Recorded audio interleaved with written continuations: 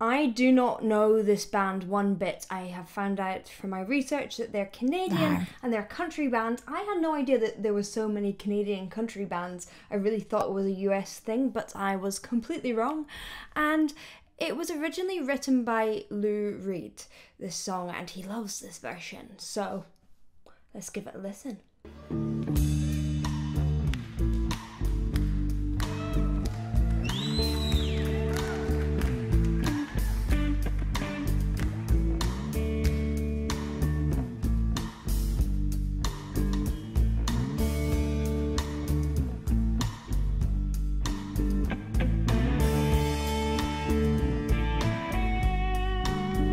So, this band is all made up of the Timmins family.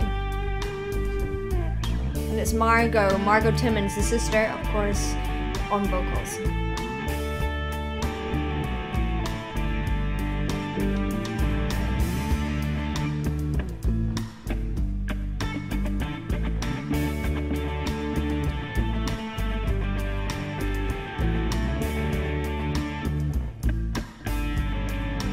And apparently there was 6 children, so they had a lot of choice for that.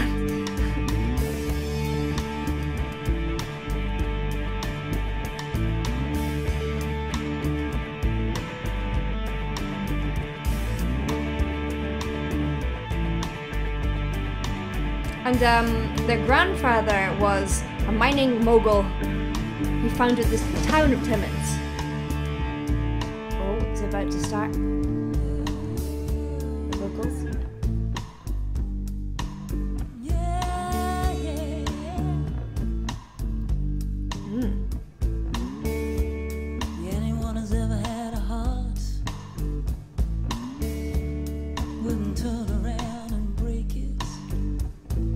That's a warm vocal indeed. Ever played a part? Wouldn't turn around and hate it. Sweet Jane. Sweet Jane. I love that huskiness she has. Sweet Jane. Waiting for Jimmy. It's very understated at the moment, very spoken. I can't wait until she lets rip a little bit to kind of hear what really goes on. But it's really interesting because the brothers Peter and Michael Timmins started the band, and they wanted their sister to sing. They grew up with her, they knew she could sing, but she was actually studying in social work and was working as a secretary and was like, oh no. And at first she was really shy. They really had to ask her to be part of it and were like, please, please, please. And she gave it a go, and at first she was nervous, but then she found that it just started to flow from her and people really, really received it well, and the rest is history. I'm so glad. It's amazing how I bet we all know someone who's got a hidden singing talent. A lot of people sing well that we don't realise. Waiting there for him to come back home. Waiting down on the corner. It's got so much warmth. Thinking of ways to get back home. Sweet Jane. I love the accordion. Reminds me of Scotland. Yeah, sweet, sweet Jane. An unusual combination.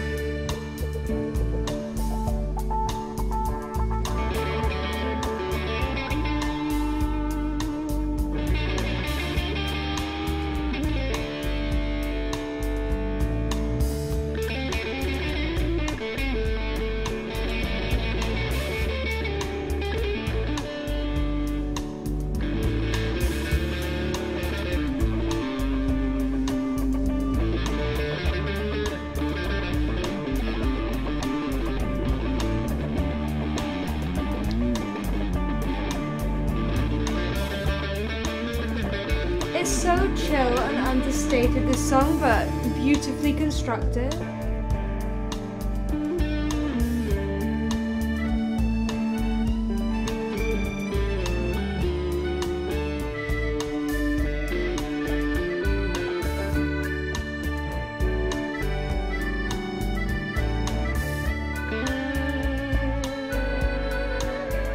You know, I'm really enjoying this combination of accordion, of all this slide guitar, and it has this real kind of earthy Pink Floyd feel. Then you've got the accordion over the top. It makes it feel really organic, and like, you know, if you've been in, I don't know, New York or any big city where they have jam nights, it makes you feel like a jam night where, you know, people kind of come in with the instrument that they really know, and there's a band that are really, really solid and really good, and people kind of join in with their own versions. It feels very nuanced and improvised and fluid and beautiful like that.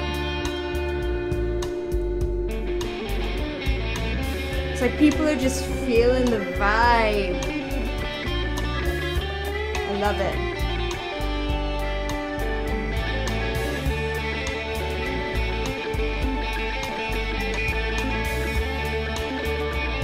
It makes me want to do like, woo, snaky dances.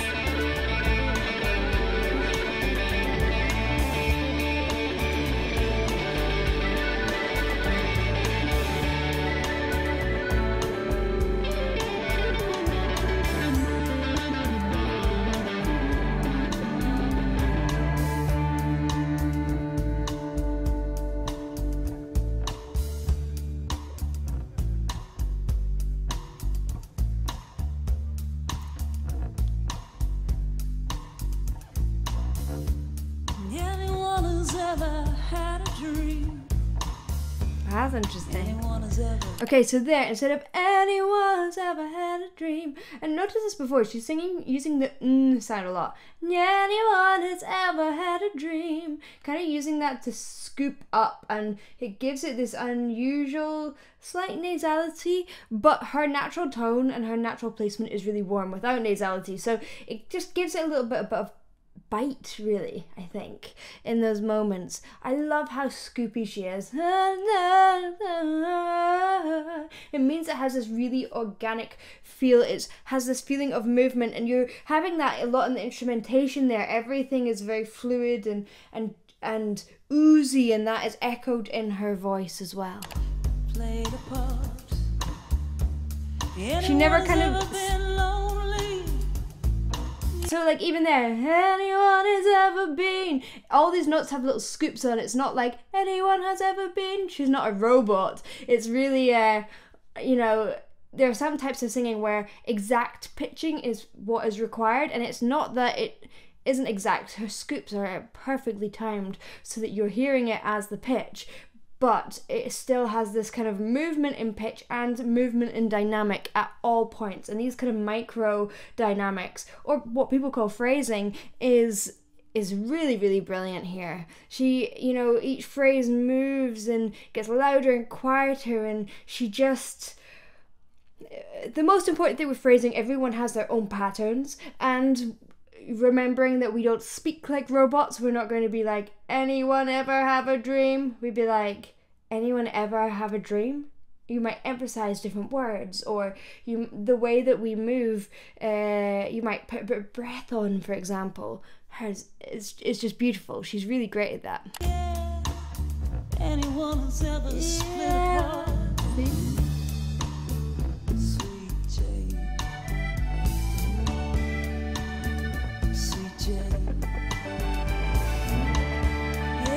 Sweet, sweet Jane.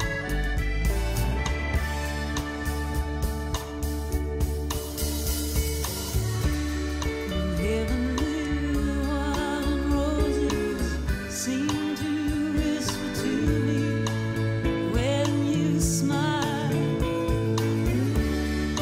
Heavenly wine roses seem to whisper to me when you smile.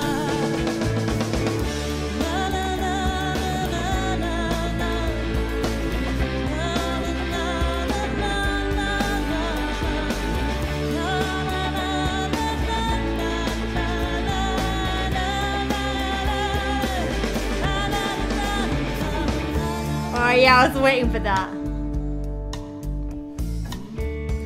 See, what's brilliant is that because she's kept everything very understated, sometimes even very spoken, when she has a big moment, it doesn't have to be that big. Often people start where she's at her loudest, biggest moment, and then you have nowhere to go when you want those big moments within the song.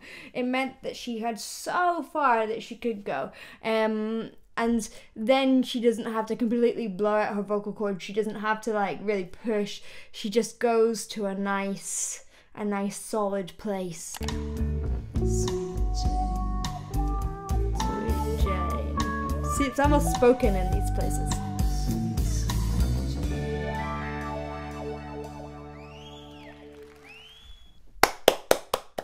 That was a voice that is all about tone, and it really matched with the whole vibe of the band. It felt so organic, so natural.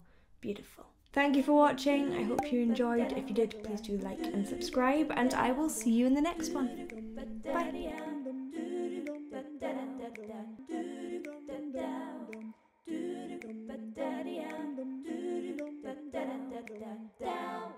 Bye.